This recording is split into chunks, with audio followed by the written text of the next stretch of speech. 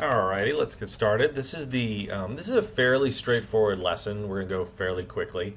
What you're doing here is we're introducing the concept of a list. Okay, and a list, you can have an unordered list, which is like bullets, which is something like what we're looking at right here. Right, it shows bullets.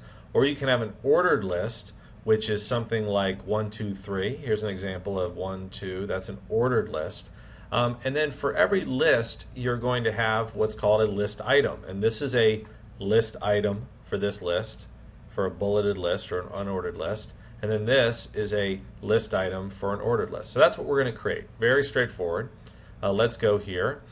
And the way we create let's start with an ordered list first. Okay, the way we create an ordered list is by putting in the tag OL and then put the end OL. That tells the browser that you're going to create an unordered list. I'm sorry, an ordered list. And then what you do is you put in a LI and end LI, and that lets the browser know that you're going to have a list item. And that's going to be whatever, in this case, it'll be a 1, 2, 3, and then an unordered list, it'll be a bullet. All right, so let's just say things I like, or let's say presidents, George Washington.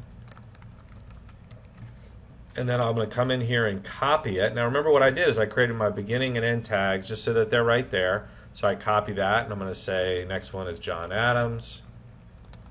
And then I'm going to copy it again, and the next one is going to be Thomas Jefferson. Okay, so if I click Show Web Page, that'll show up as a ordered list, and it's going to go in the order that I want. Now, but what if I wanted to do an unordered list? Well, very straightforward. I'm going to copy the entire thing.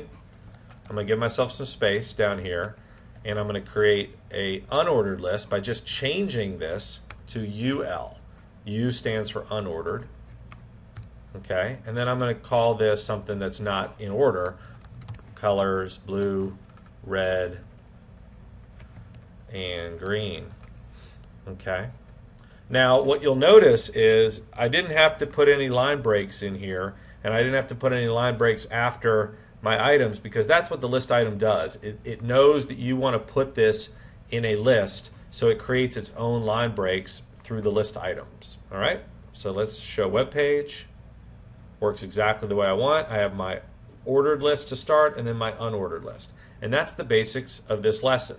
If you need help, remember that when you go to the Try It Yourself section, you have your helps and hints, and you can always go back and click on either of these to see exactly what you need to do there. All right? So what you want to do is minimize this, click Try It Yourself, and get started with assignment for this should be lesson number 5.